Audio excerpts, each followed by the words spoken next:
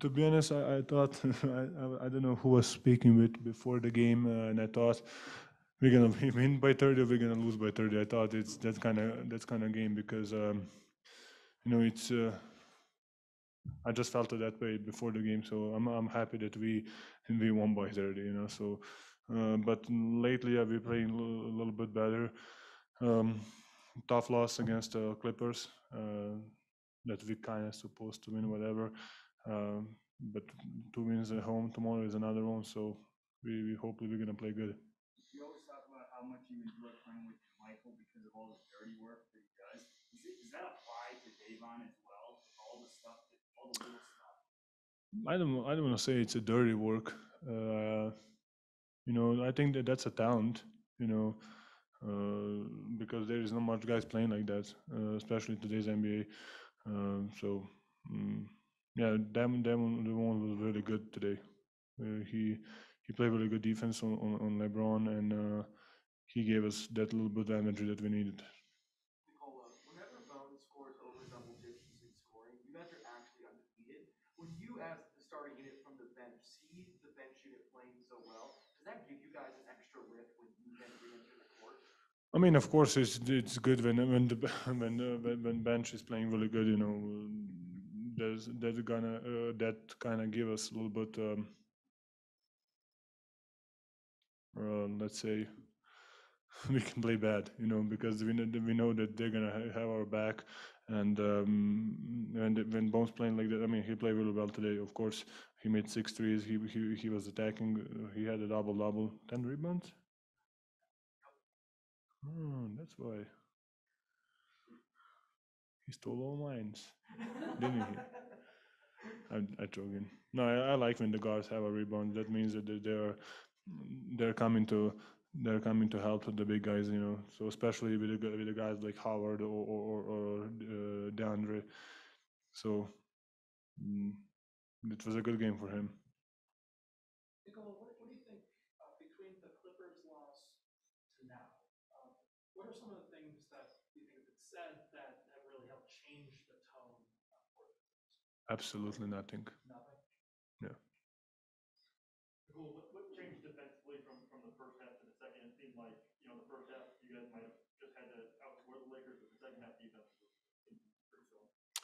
Uh, I mean, I think the second unit was really on point. They were into the ball. So I think that the first couple minutes of the second half was a disaster, both sides. They had the 2-3 turnovers. We had 2 turnovers, so it was really bad sequence of the game.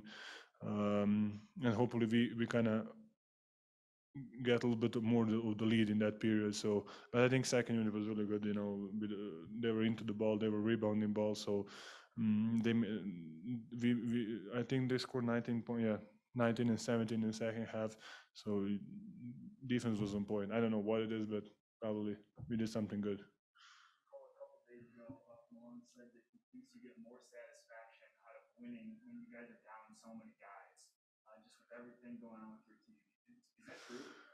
Yeah, I just like them. Whoever is, like whoever is the opponent, or when they're resting, they're not resting, they're playing, not playing, they injured, COVID, whatever it is. It just nobody's gonna remember that 2 weeks from now. So the win is the win. So for me, just victory is the best feeling. Nikola, does it help to not have to play in the fourth quarter in terms of the next game and the next game after that, and we can get that kind of rest? I mean, it's 8 minutes, so I don't know. Does really help that really helps or no? So it's just 8 minutes. I think I'm in really good shape. So when I don't play, probably we're up big or we're down big. So you know, I cannot control it. Sorry. Can you use Dwight's physicality against him by getting him in foul trouble early? Like you seem to frustrate him and get under his skin. No, I think he played really well actually. He actually had a couple of offensive rebounds on me. Yeah, 3 offensive rebounds. He scored a little layup, but you know he's a long time in the league and he knows the basketball. So I he's aggressive. He's an aggressive defender, aggressive going to offensive rebound. He's a really athletic guy. So mm, I didn't try. I was playing normal. If that is the answer. Nikola, what have you seen from Sikanaji as he's mature and getting more and more playing time? Yeah, I mean, I'm talking to Bonnie, and he's working him out, and I mean, I know some insights, but he's working hard. He's trying. He's talking. He wants to get better, and that's the most important thing. So that he tries to improve. What's his next step in your opinion? When he get the ball in the pocket, he can pass out a couple times. Because right now when they're blocking, the low man is gonna be there. So just to find out an open guy. Nikola, you talked to Boney a lot. Do you take more interest in the big guys than the guards? No, I mean, to be honest, I really talk to. I mean, when I'm messing around, I talk to development guys, and I think they really deserve a lot of credit because they're with us basically before the game, after the game, before the practice, after the practice. Whenever you call him, he's gonna show up. So those guys deserve a lot of credit for our success. If it a success, if it is a success. So. Uh, and I know, I just talk to them how he's doing. It's not that I follow them, but they're gonna tell me if someone is good or someone is bad.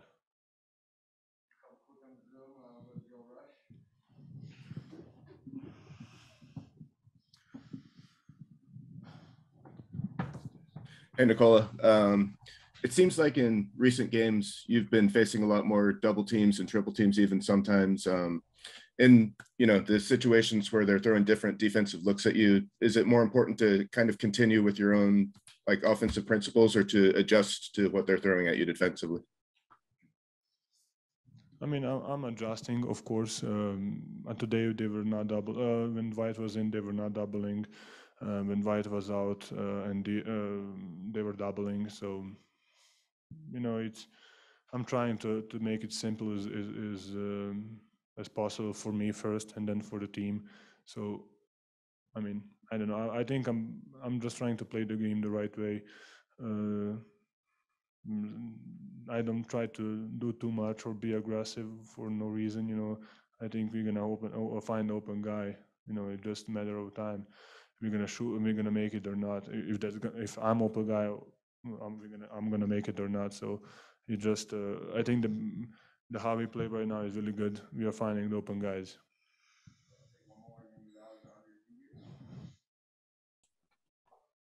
Mm-mm. Nikola, čestitam na fantastičnoj pobedi. Evo, stalno obaraš izgleda neke nove rekorde. Prosto je teško je pratiti, ali tek kad vidimo drugu utakmice, vidimo drugi time koliko je to stvari teško što ti radiš izvanredna igra svakoj utakmici. Znači, evo, 65. tvoj triple-double, 8. ove sezone, već si na polovini bio blizu triple-doubla, ali rekao si malo čas da si pre utakmice rekao nekome da ćete možda pobediti s 30 ili izgubiti sa 30 poena. Pa da, tako sam nekog imao osjećaj.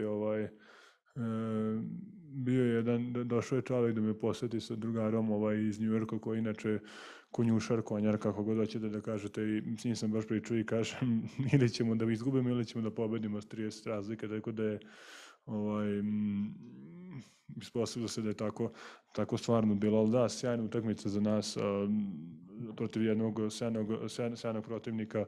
Pobedili smo, što najvažnije, igrali smo stvarno dobro.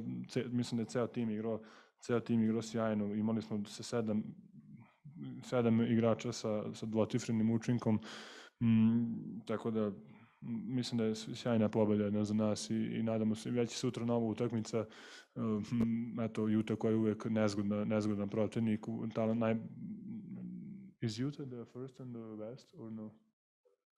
Who's the first in the West? Oh, for real?